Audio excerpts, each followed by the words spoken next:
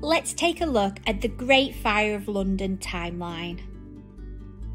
The Great Fire of London started early Sunday morning on the 2nd of September 1666.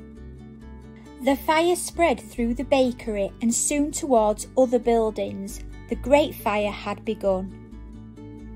On Sunday morning, a man called Samuel Pepys started to write about what was happening in his diary. By Sunday evening, the fire had spread easily because many of the buildings in London were made out of wood.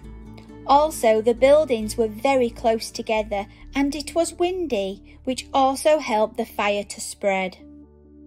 On Monday morning, fire posts were set up and people all joined in trying to stop the fire.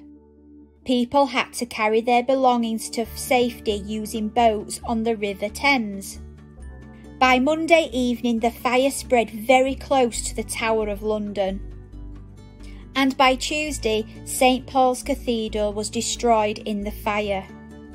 On Wednesday, the fire started to burn more slowly as the winds died down. By Thursday, the fire had stopped.